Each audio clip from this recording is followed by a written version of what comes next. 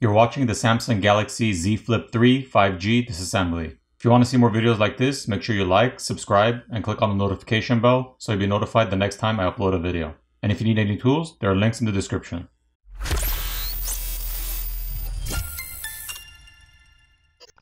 First, the SIM tray needs to be removed.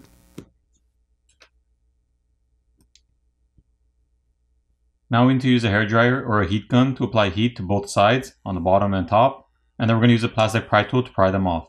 Once the outer screen glass portion is separated from the frame, we're going to lift it up towards the top. But don't pull it off completely yet, since the cable for the screen is still attached to the board. There are two Phillips screws we need to remove, one located right over here and one over here, which is holding down this metal cover over here. Now we can lift up and remove this metal cover. Now we can disconnect the battery cable on this side. Now once that battery cable is disconnected, we can remove the plastic cover over here, covering the connector for the outside screen. And then we can disconnect the screen cable. The two glass lens covers over here for the cameras are held down with adhesive, so if you ever happen to crack those and needed to replace those, you can just heat them up and gently pry them off. The screen is located on this portion over here, and here's a look at the other side. There are 9 Phillips screws which need to be removed. There are two 5G millimeter wave antennas. One is located right over here, and one is located on this side.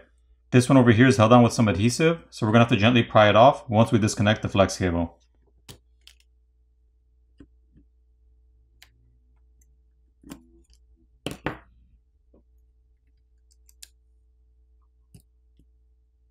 Here's a better look at the 5G millimeter wave antennas. It's time to remove the top plastic cover.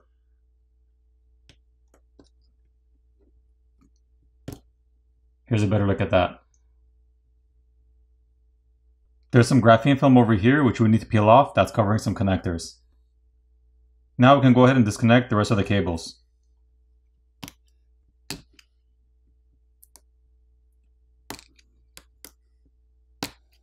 There's a metal bracket over here which we need to remove by the fingerprint reader.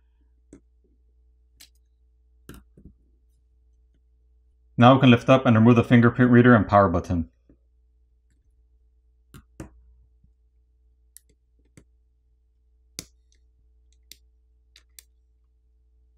There's a rubber gasket around this cover. And here's the fingerprint reader itself and the power button. And the clicker is here underneath. The selfie camera cable can now be disconnected. However, the selfie camera itself is glued in place. Now we can lift up and remove the main board.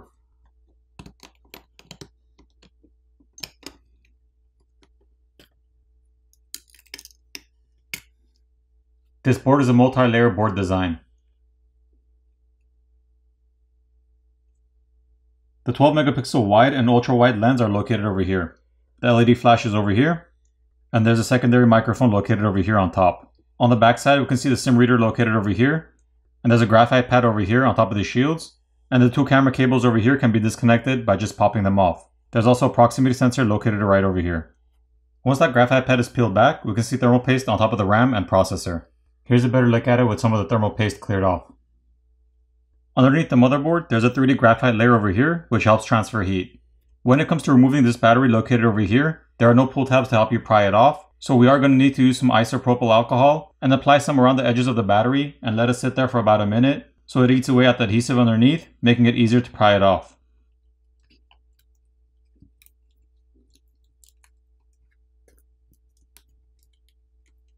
Here's a better look at this battery. And here's the other side. There are 3 magnets on this side of the flip. The earpiece speaker is located right over here, and it's held down with some adhesive. And the flex cable for the volume keys is located right over here, and is held down with some adhesive, so if you want to replace that, you'd have to just gently pry it off.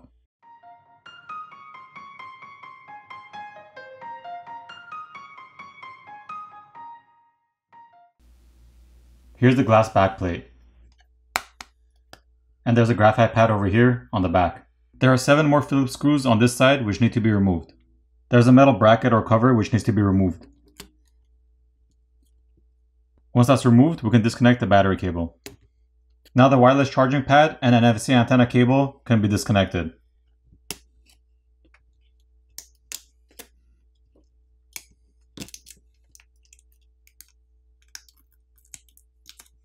Here's a better look at that.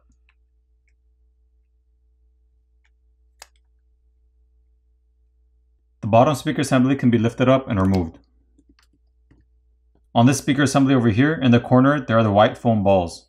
Here's a better look at the speaker. There are 2 more flex cables on the subboard which need to be disconnected. And then there's 1 more Phillips screw over here next to the charger port which needs to be removed. At this point we can lift up and remove the subboard.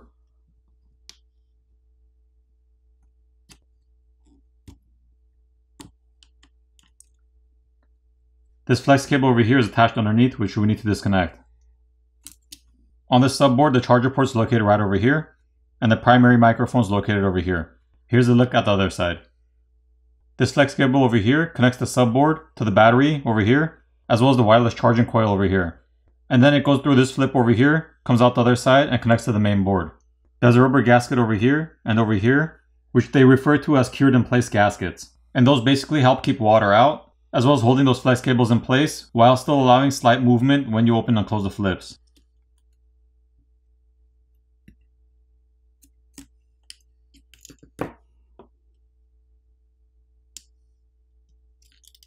The battery on this side also does not have any pull tabs to help you pry it off, so we're going to have to use some isopropyl alcohol on this battery as well.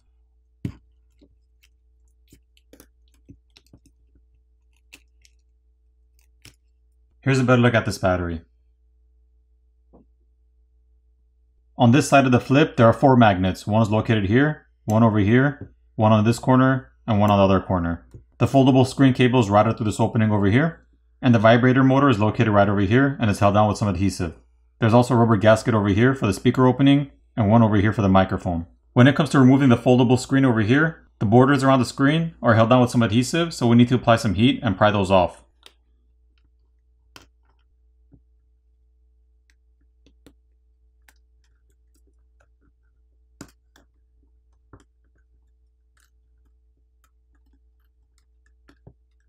So here's that plastic border. There's adhesive underneath the screen holding it down as well, so I have to apply heat to it and gently pry it off.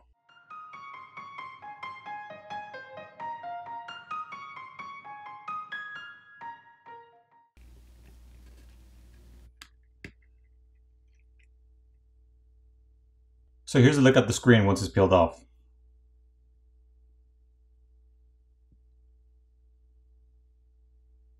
Around the area the screen folds, there are metal fins running down from one side to the other, which basically give the center of the screen where it folds some support.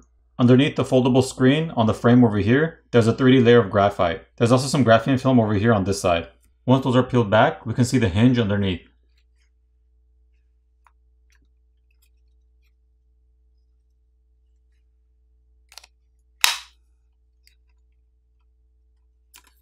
As far as repairability goes on this phone, I give it a 4 out of 10. Now I'm going to put the phone back together.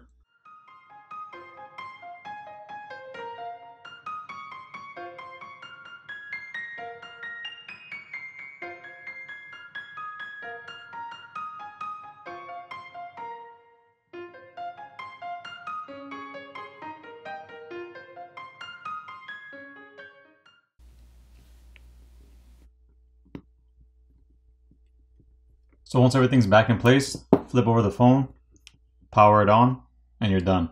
I hope you guys enjoyed this video, and if you guys want to see more videos like this, make sure you like, subscribe, and click on the notification bell so you'll be notified the next time I upload a video. Thanks again for watching guys, and I'll see you guys in the next video.